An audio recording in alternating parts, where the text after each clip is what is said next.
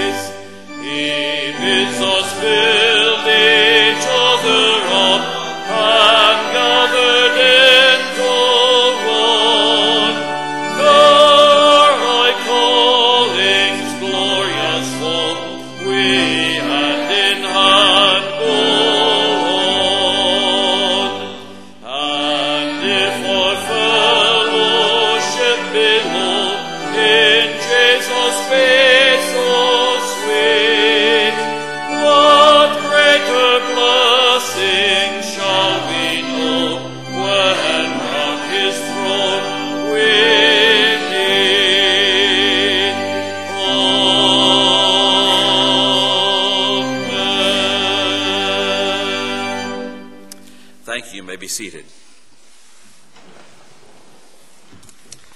Great hymn of fellowship.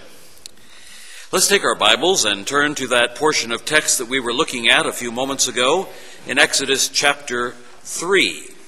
We've been looking at the names of God, and in particular, over the last several weeks, we have been looking at the compound names whereby the name Jehovah or Yahweh is connected to a descriptive adjective or a character quality of God. We began our study of that fourth compound name of God last week, Jehovah Shalom, the Lord our peace. And we find that occurring in Judges chapter 6, verses 23 through 24, where it is the picture of Gideon being called to do battle against the Midianites. And after he is called, he builds an altar and calls it Jehovah Shalom. Unto this day it is yet in Ophrah of the Abiezrites. It's rather interesting as we looked at that text, because we had just studied Jehovah Nissi, the Lord our banner, a military banner. And as we find the name Jehovah Shalom, it is in the context of Gideon being called to lead an army, the army of Israel against the Midianites. And yet the banner is Jehovah Shalom, the altar here. Gideon had no human qualifications to lead that army. We learned 7 things about him. Number 1, he was a coward. Number 2, he was very, very poor. Third, he was the youngest and most insignificant member of his father's household. Number 4, and perhaps one of the most important reasons why he was not qualified, was he questioned whether God was really God, whether God had actually done the miracles by which he had led Israel out of Egypt. And he questioned whether God cared or was able to do anything about the Midianites. That shows a very great lack of faith. Fifth, he had to have multiple signs to prove that God had called him. Now we know from what Jesus says and what the Apostle Paul says that the Jews require a sign and the Greeks seek after wisdom. But Gideon didn't just require a sign, he required signs over and over and over again. Number 7, he was scared stiff when the angel of the Lord consumed the sacrifice in the fire. And he demonstrated his fear as he fell on his face, not wanting to die. A man not qualified, and yet a man called.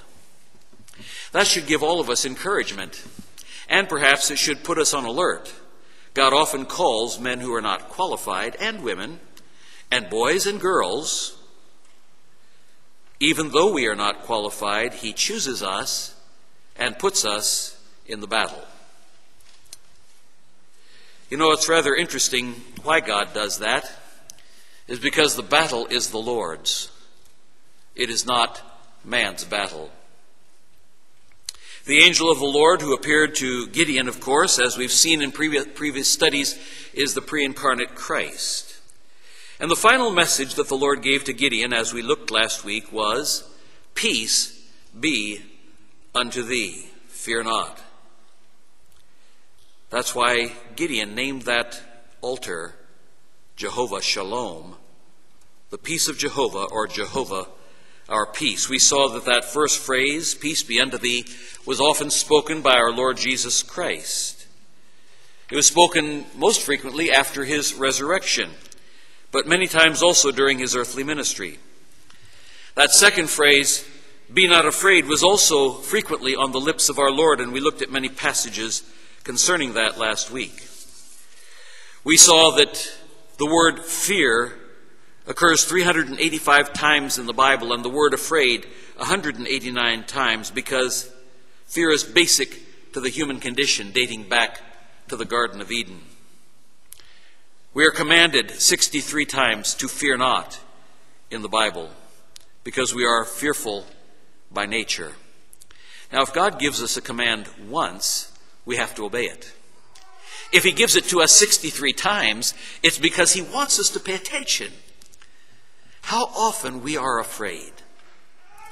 "What time I am afraid, I will trust in thee." But it was peace that was promised, and it was peace upon which Gideon built that altar. And Christ is the Prince of Peace. He is the one who is prophesied in Isaiah 9:6 as the Prince of Peace. He's portrayed that way throughout Scripture, where we find in Hebrews chapter 7, verse 2, speaking of Melchizedek, it says that he is first of all, by interpretation, King of righteousness, and after that, King of Salem, which is King of Peace. We saw that Jesus had the authority and power to command peace as he calmed the storms and said, "Peace, be still." And then we closed last week by seeing that Jesus Christ is the only way to have peace with God. Did you catch that? Is there turmoil in your life? Perhaps you are out of fellowship with Jesus Christ. Or if you have constant turmoil and trouble in your life, perhaps you don't know him as the Prince of Peace.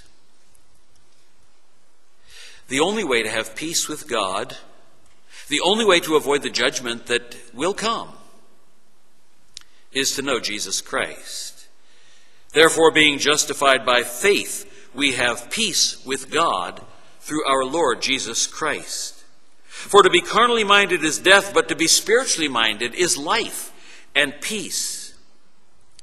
For he, that is Jesus Christ, is our peace, who hath made both one, and hath broken down the middle wall of partition that was between us.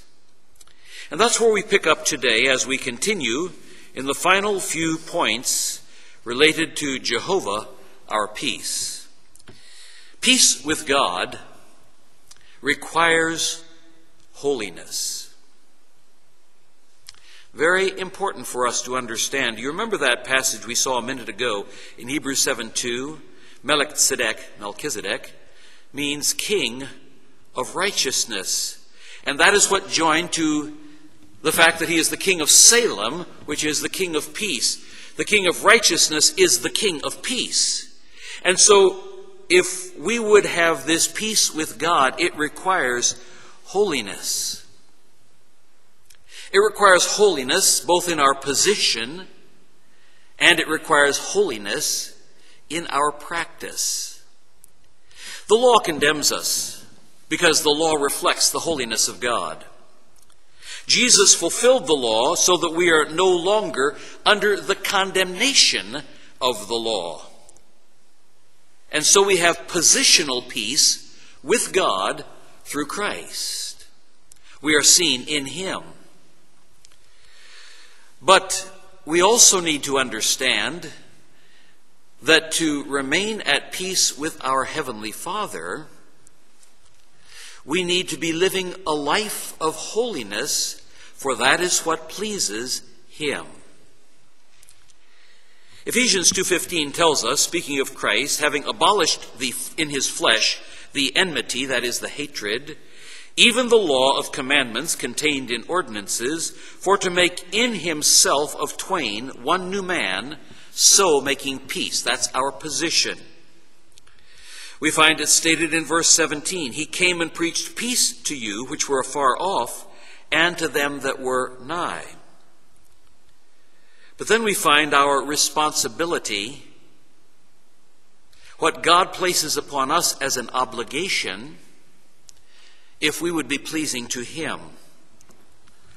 He ties two things together, just like Jesus in his person ties together King of righteousness and King of peace.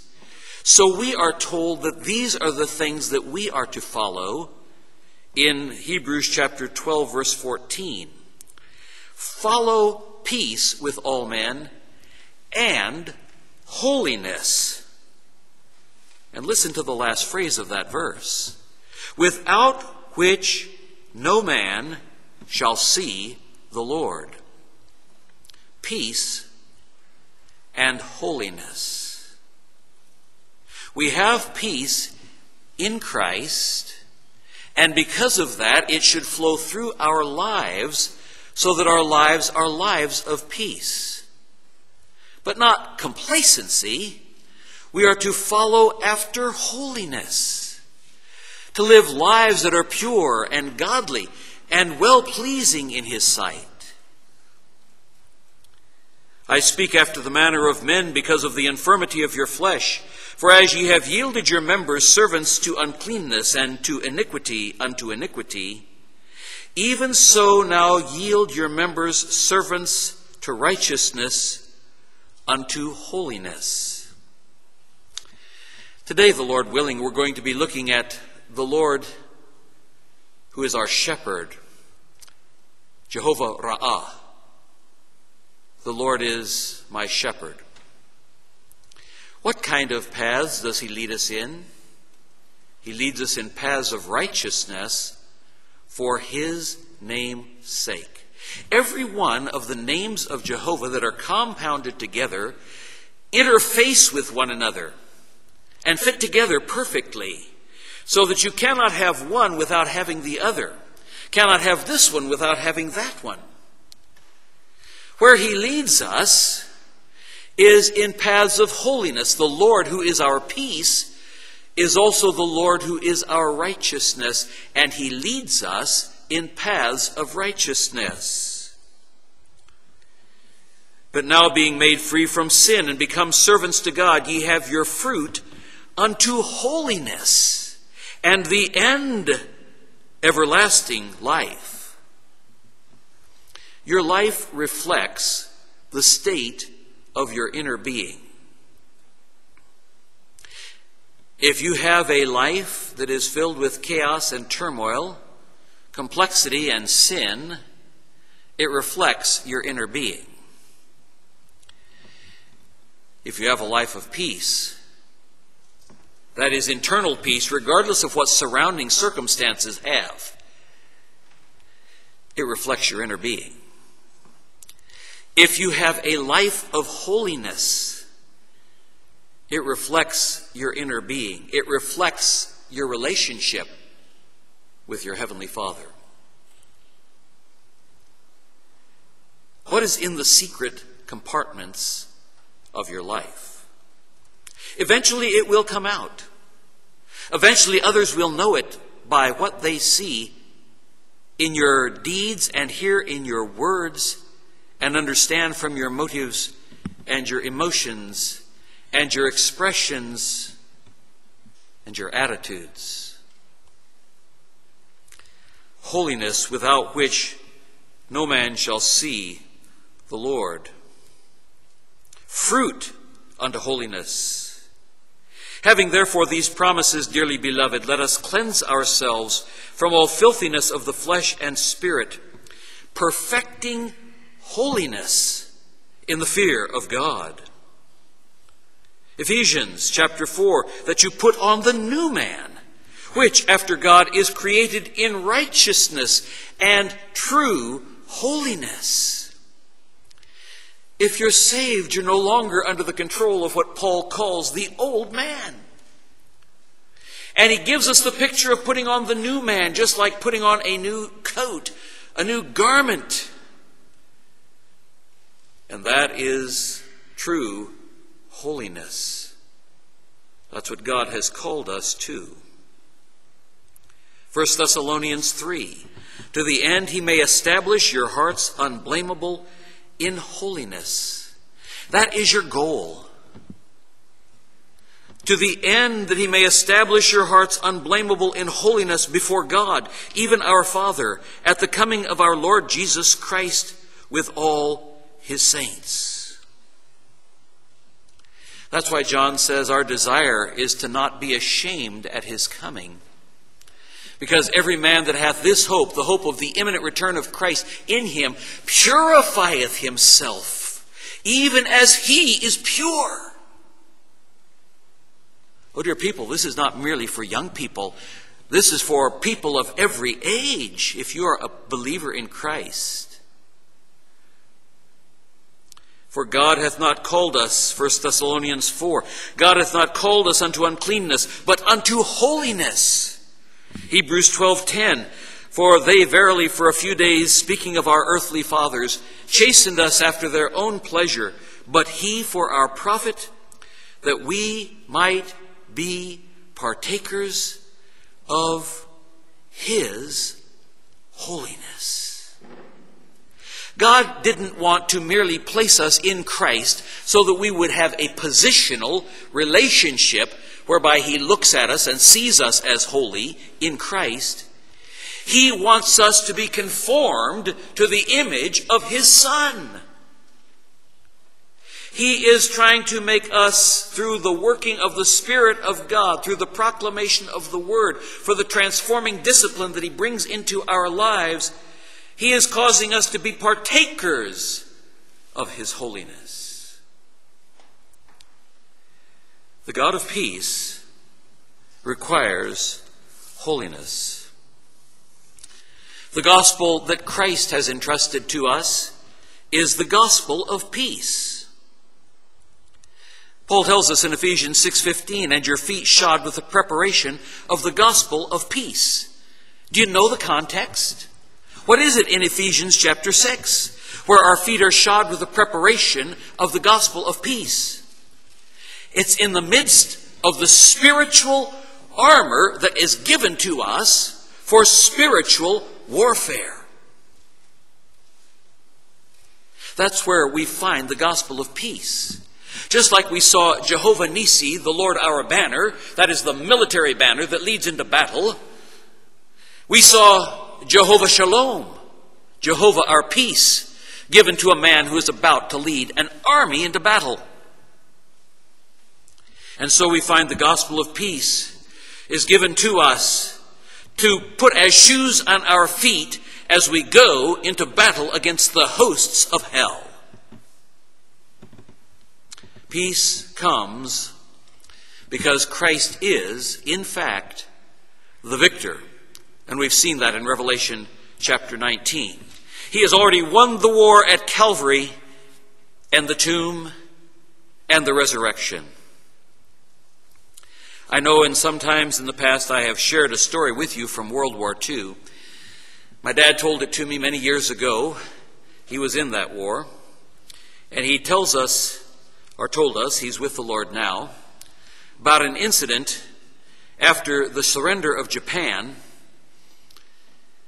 where some of the American forces came across a tiny remote island where there were either 3 or 4, I don't remember exactly how many, but 3 or 4 Japanese soldiers still stationed. They had not heard that the war was over. They had not heard that their emperor, Hirohito, who called himself a god, had been defeated. And so as the American forces came to this tiny remote island, these Japanese began to fire on them. They had for years been stationed there, Every day they would get up and do their military drills, waiting for an invasion. Every day they would get up and polish their bullets and clean their rifles, waiting for an invasion. And the war passed them by. And when they finally saw someone whom they didn't recognize stepping on the island, they thought the attack had finally come. And the only way that anyone was able to convince them that the war was over was they had to bring a man who had been a commander over that small group of Japanese soldiers to the island, and he spoke to them in Japanese, and they knew who he was, and he told them that the war was over, that Japan had lost the war. Dear people, the war has been won at Calvary and at the empty tomb. But the devil is still mounting his forces out there, refusing to admit that the war is over, that he has lost. He's still putting up skirmish resistance, and some of it quite deadly, against believers.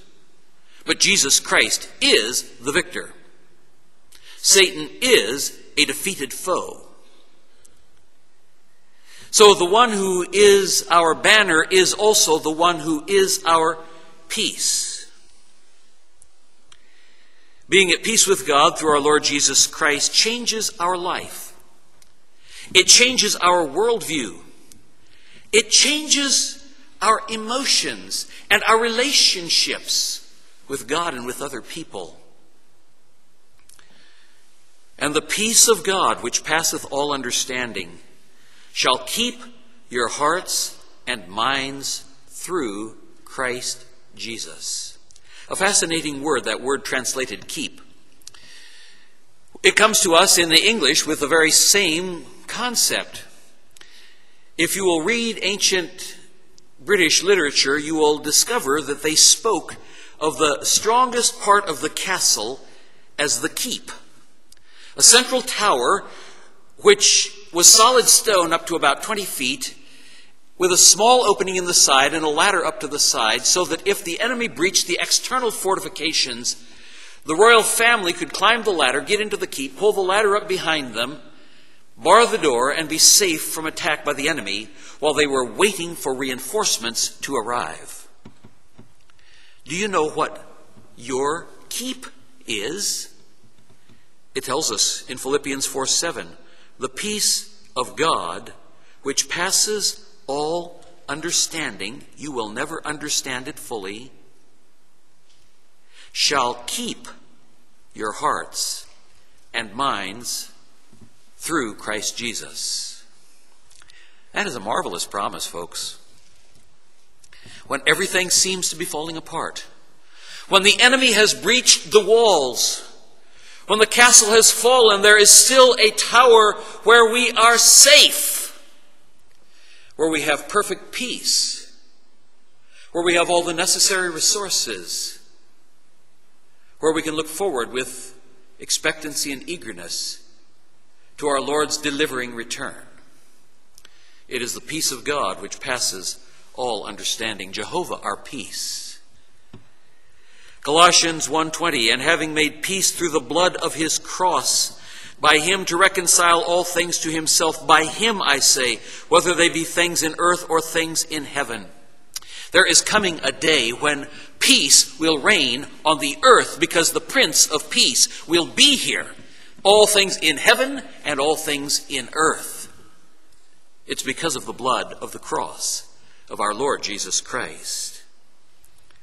Colossians 3:15, and let the peace of God rule in your hearts, to the which you are also called in one body, and be ye thankful.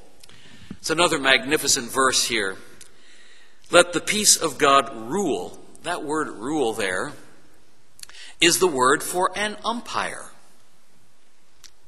The umpire makes the decision as to whether the guy who just slid into home plate is safe or he's out. Let the peace of God rule. He's the umpire in your hearts. God gives us graphic word pictures so that we might understand Jehovah Shalom. God who is our peace. It doesn't matter what else is happening. He is the keep in the center of the fortress where we are safe. His peace. The war is over, even though there are those who are still fighting that war. But he determines in our hearts, when we let him do so, how we will respond to those external stimuli.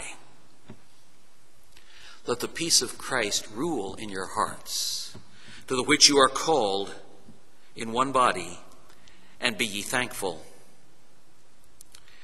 I love 2 Thessalonians 3:16. Now the Lord of peace himself. Now who are we talking about? That's Jesus. The Lord of peace himself give you peace. You might say, I don't want to take it from the hand of somebody else, but Jesus is here and he gives you peace. Now notice the next phrase. This verse goes on. The Lord of peace himself give you peace always by all means. This is supposed to be the continual state of the Christian. Perpetual, uninterrupted, unbroken. Always. And it's exciting to know that last three words, by all means. God can use all kinds of things in our lives to bring us to that point whereby we are at the state of equilibrium. No longer turmoil, no longer fear, no longer desperate anxiety, but a state of perfect calm. I know you've all seen pictures of beautiful mountain settings and the forests around, and in the center is a tranquil lake, absolutely perfectly at peace.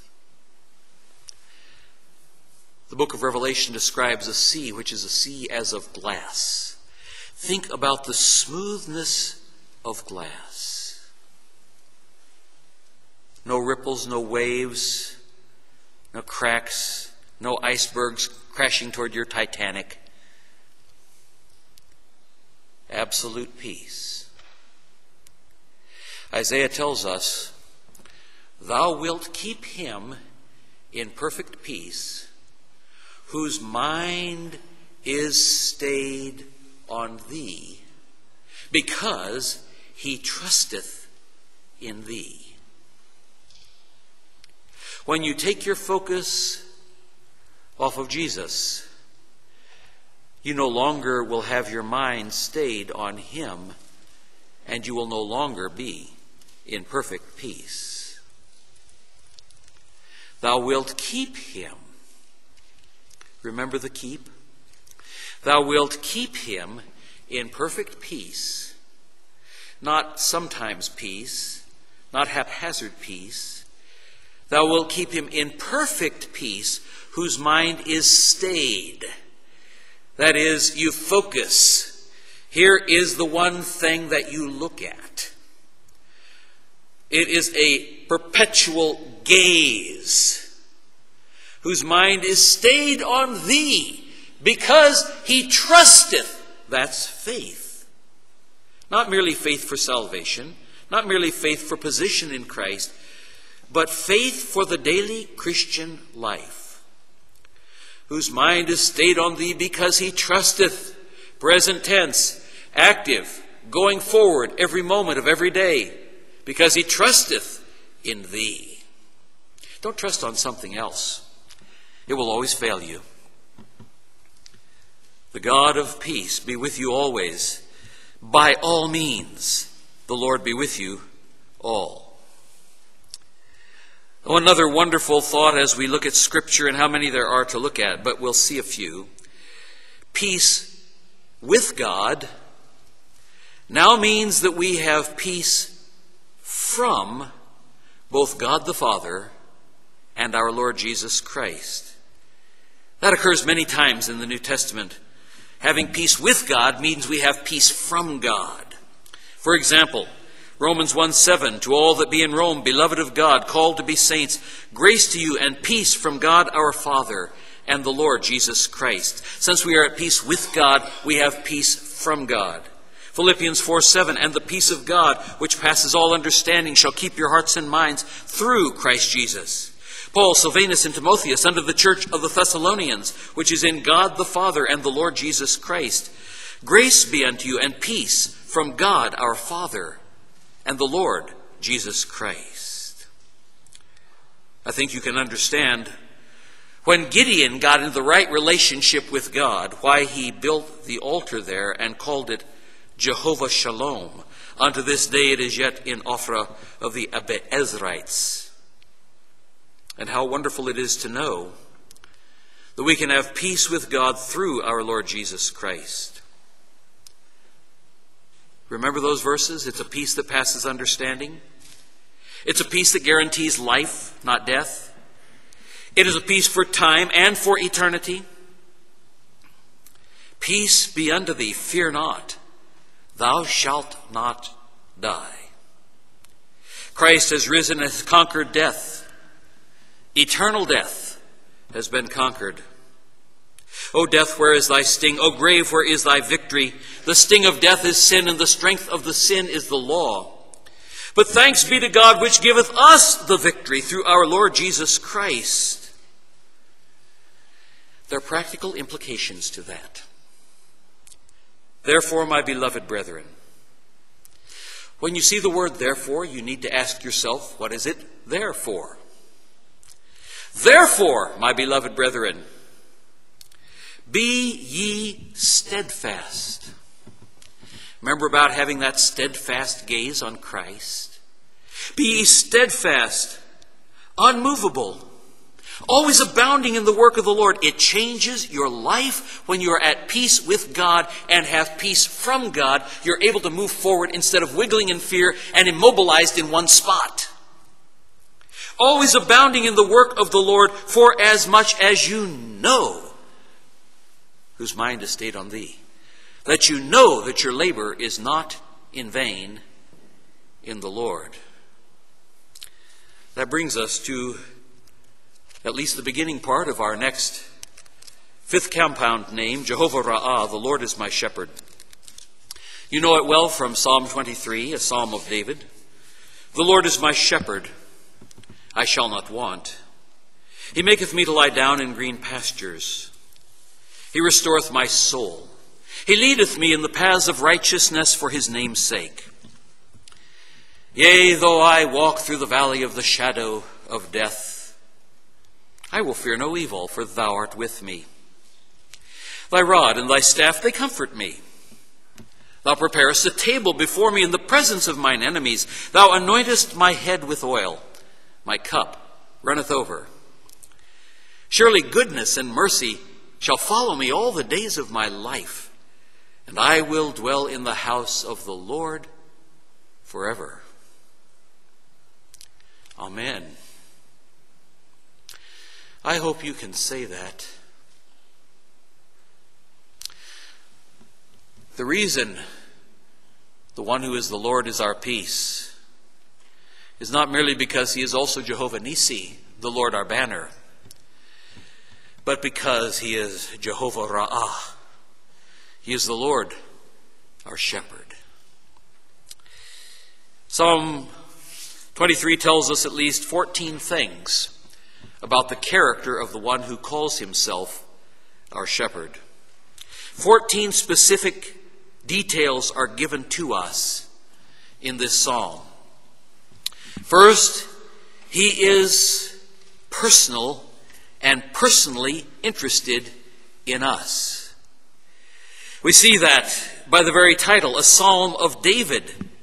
Not just a psalm, but David is applying this to himself. We see it by the fact that the words I, me, my, and mine occur 17 times in these 6 verses, plus that personal psalm of David. 18 times it is emphasized that the one who is the shepherd is not only personal, but he is personally interested in us. He's not a machine that sits in the sky. He's not some big thing up there that, gambles the dice and whatever falls happens to us by fate. He is a personal God, and he is personally interested in us as individuals. The second thing we discover is we know his name. Yahweh is my shepherd. The Lord, Jehovah, the one whose compound names we've been looking at. The one who declared himself to Moses at the burning bush. We read that this morning in Exodus chapter 3. God, who is the covenant-keeping God, is the one who is the shepherd. The third thing we discover is that he meets all of our actual needs. I shall not want. He doesn't always give us everything we want because that's not good for us. It's like the old saying, give a boy and a pig everything they want and you'll get a good pig and a bad boy every time. God does not give us everything we want. But he does give us what our genuine needs are. All of our desires are not good. Some of our desires are evil. Some of our desires come from the flesh, and others are motivated by the world around us. Others which come into our thoughts are thrown there as barbs from the evil one. He meets our needs. My God shall supply all your need according to his riches in glory by Christ Jesus. The fourth thing that is very interesting to me, and I think all of us have been through times where everything seemed to drag to a halt, where perhaps we were on a bed of sickness, or perhaps we were sitting and twiddling our thumbs in an airport.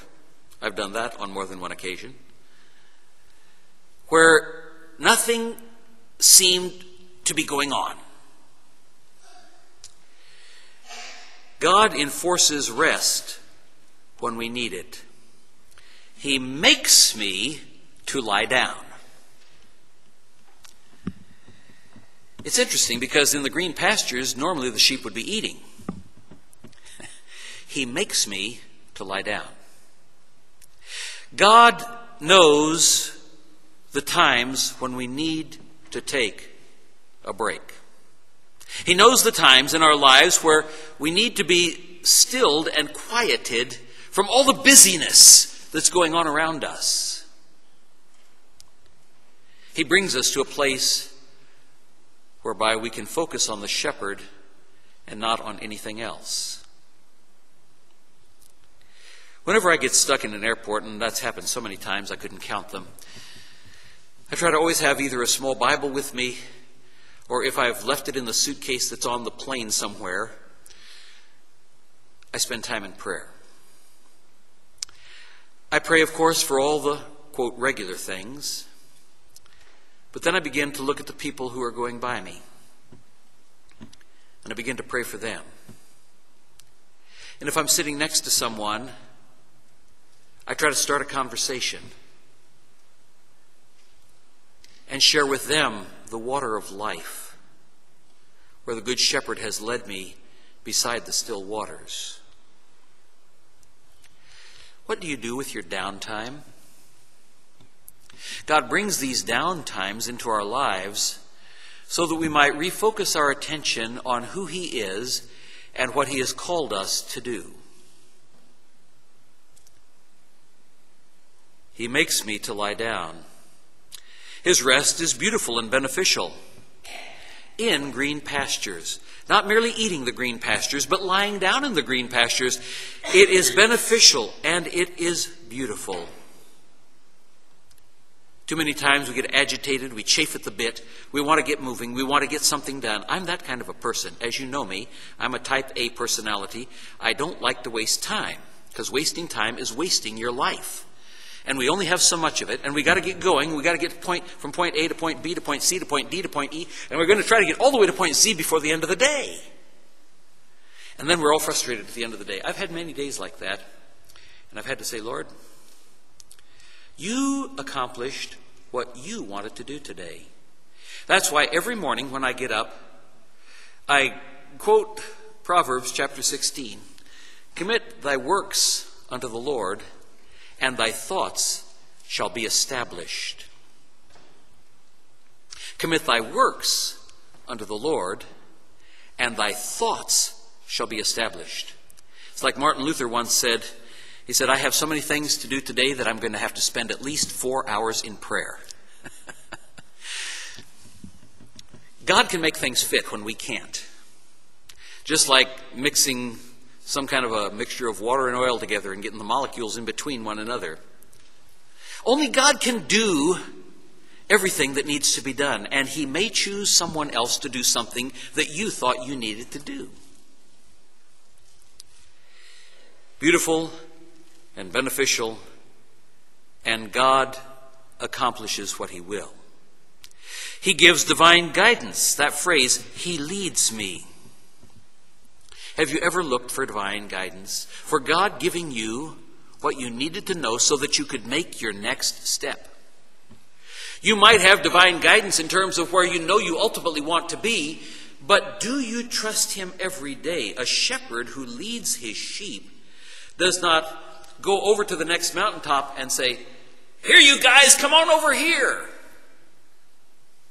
He walks down the path in front of them so that they will know precisely the path in which they are to walk.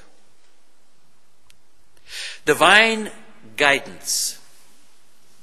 You say, well, I've been praying for divine guidance and I didn't get a bolt out of the blue. Do you know what God uses to guide you? He uses his word. How much time do you spend in Scripture? You want guidance on a particular issue? Do you have a concordance? Why don't you look up some of the key words related to that issue and see what God's word says about it? God uses his word. Oh yes, he uses the pastor preaching the word, and he uses friends, and he uses relatives, and he uses siblings, and for you young people especially, he uses parents. It's one of the primary things that God uses for young people to give them guidance is their parents. He puts you in a specific home with a specific father and a specific mother, because God is going to develop in you, through their hammer and chisel on your life, he's going to develop in you the character of Christ. And praise God if you have godly parents, because they will seek to teach you his word. They will know far more than you do at their stage of life than you do at your stage of life. And they will be able to see the problems you're facing, and they'll take you to Scripture to show you the answers. He leadeth me. He gives us guidance through those whom he has put into our lives, but especially he gives us guidance through his word. It's interesting because the next point we see is his direction also keeps us safe, and it provides us with refreshment. He leadeth me beside the still waters. You know, sheep, when they have their wool on, not right after they've been sheared, but while they've still got their wool, if they fall into water, they have a very hard time getting out, because it's just like taking a great big piece of sheepskin and sticking into the water, and it suddenly soaks it all up, and it becomes very, very heavy. And without help, that sheep will drown. If he led them beside roaring waters and they fell in, they would certainly perish. But he leads them beside still waters where they can go down to the edge, where they can stick their muzzles into the water, and where they can drink and be refreshed. He leads us for our protection. He leads us so that we will have refreshment. And then we discover the next thing that the shepherd does. He helps us to recover from damage that we have received or sustained in our lives. He restoreth my soul. Have you been damaged? Have you been hurt? Have you had situations whereby you are totally and utterly exhausted, totally parched of being in the wilderness, injured, wounded, you feel like you could die? Jehovah the shepherd restores your soul. He restores. He brings it back to full vibrancy, to full life, to full energy, to full joy. He restores your soul.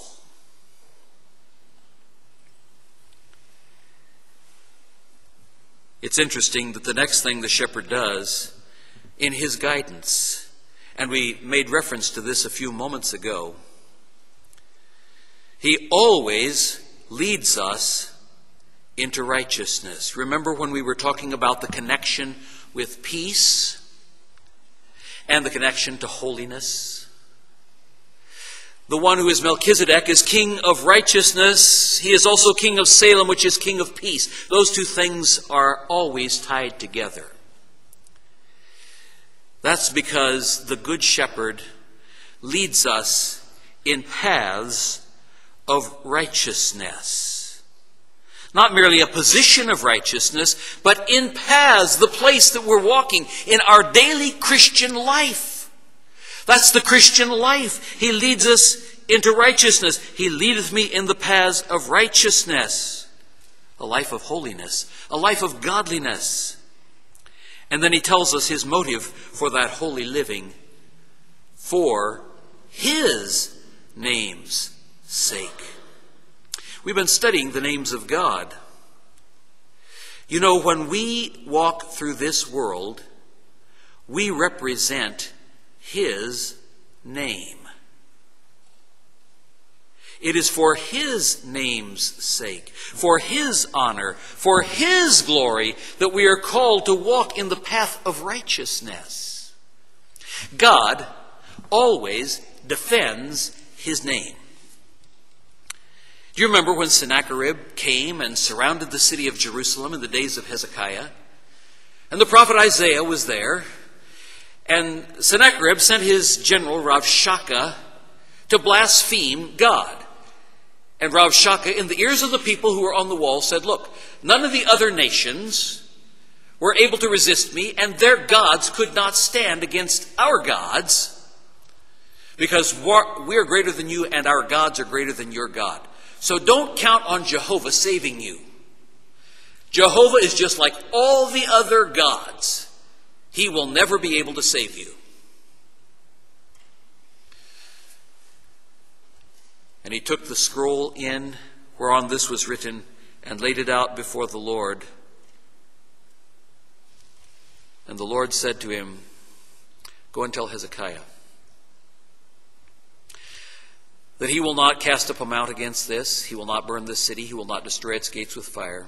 By the way that he came, by that same way he will return to his own country. And that night the angel of the Lord went out and smote 186,000 Assyrians. Who is the angel of the Lord? Who is the captain of the Lord's host? Who is the one who went and killed 186,000 and who will lead the army in Revelation 19? It is our Lord Jesus Christ, the King of kings and Lord of lords. With the breath of his mouth, he destroyed them. And they heard a rumor back in their home country, went back to that home country, back into Assyria, that some trouble was going on, brewing in the empire. And so Sennacherib decided he needed to go talk to his God, who was the one who gave him all these great, powerful victories. So he goes in and he's bowing down before this idol of a god named Nisroch.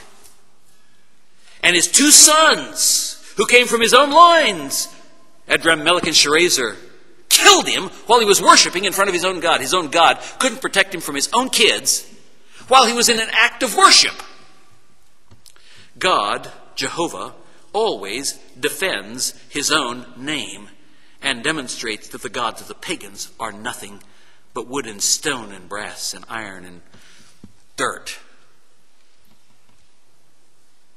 Dear people, you represent his name. His motive for our holy living is for His name's sake. That's why He leads us in the paths of righteousness. Well, our time is up for today. We've gone beyond time. We'll pick up the Lord our Shepherd, Lord willing, next week. Our gracious Heavenly Father, how we thank You that You are the great and mighty, majestic God of the universe. How we thank You that the Lord is our shepherd. How we thank You that because of that there is never any need that is a genuine need that He does not supply. How we thank You, Father, that He leads us. He gives us rest, enforces the rest when we need it. It's beautiful, it's beneficial. It's divine guidance by which He leads us, and it always is in paths of righteousness. He never leads us into that which is sin. He never leads us into that which is disobedient. He never leads us into that which is questionable. He never leads us into that which is wrong. He leads us in paths of righteousness because we represent His name. And You earnestly and jealously defend Your own name for His name's sake. Father, we thank You for that, and we thank You that we can say with David, the Lord is my shepherd. In Jesus' name, amen.